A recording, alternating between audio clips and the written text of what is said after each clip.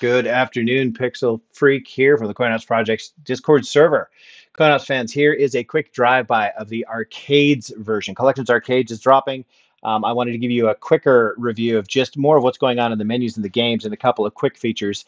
There is a different, longer version that I've made regarding the documents, how to use. It's more of a deeper dive. This is just kind of a quick drive-by, a teaser trailer, if you will. Here's the original directory. Only two executables, with manufacturers or without. That changes how many genres and collections are shown on the upper level menu instead of just the basics. Now, Arcades has a significant higher number of games. If you look at the emulators, it's more than just MAME, although it is concentrating only on what would be considered kind of coin operated arcades.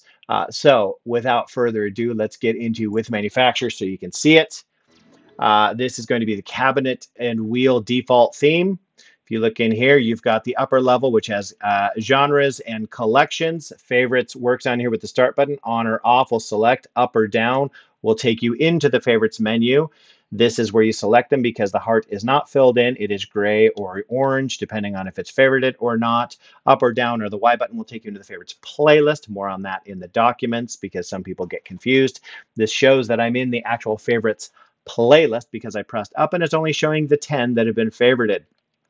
Pressing start on one of these at this point will just simply kick it out. There's only toggle you can have. You're in the favorites playlist, you're unfavoriting it. Otherwise, in the all collections or genres, that's where you would add it. Okay, so add it or remove it. That is the difference between favorites and playlist. Now, if you go into the actual lower level, the games, look here, 1,237 arcade games presented in this build. This is, if you notice, the cover is sliding back and forth behind. This is the regular cabinet wheel theme. There's a fast version where the cover behind it will just freeze and wait for you to finish scrolling, and then it will pop up. I'm not going to show that one separately. It's covered in the bigger, and that is the only change. So all arcades left to right to get out. Up or down is game selection. Wall theme, which has its differences, is the only one that's treated different and does not have this type of a layout. Wall theme will instead, I will show you, but it does not allow collections and genres to be favorited on this level because it has auto enter enabled and it just goes in. I will show you the difference, but on these ones, see how you can add it or not. Okay. Settings GUI menu. There are 7 different options. One of the things I like to show off that gets overlooked, glass by default is the scuffed version. It says glass on. If you hit it again, oh no, it stays glass on. I must have done something wrong. No, look at the distinction. In the actual picture, you will see T-molding and a reflection of arcade cabinets. This is glass reflective mode. Again, covered in the bigger, but I'm going to turn it on because that's going to give a glass blur effect of a soft arcade behind. I like that. Music in the background, it is different than the music off. This is music in the settings, which is always on. BP does this, so he will chase you out of the settings. Go play games. This is real meaning here. Music toggling it on or off will be for when you're in the actual selection menus. So with that, I've turned it on. I want to show you in Arcade what that reflection is. Notice that it remembered where it was because multi-level menus can do that. The player builds, which have single flat layers, cannot do that. It always starts back at the beginning. But the games menus will remember where you were.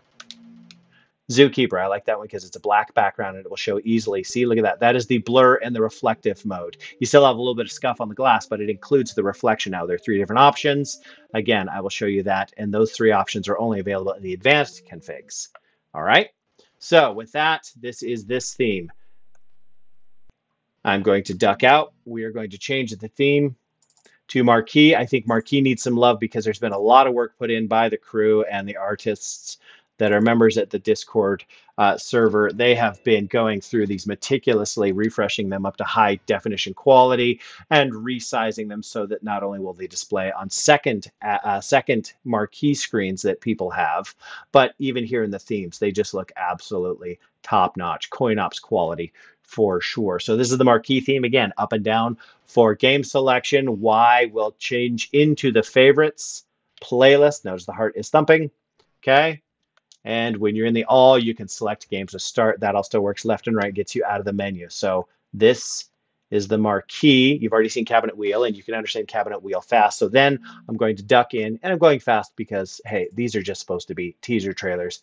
Wall. This one gets treated differently with the features.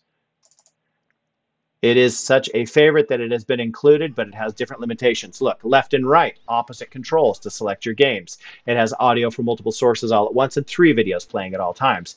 It's a little bit slower because it's really pushing the envelope on what it can present. It's not like cabinet fast wheel.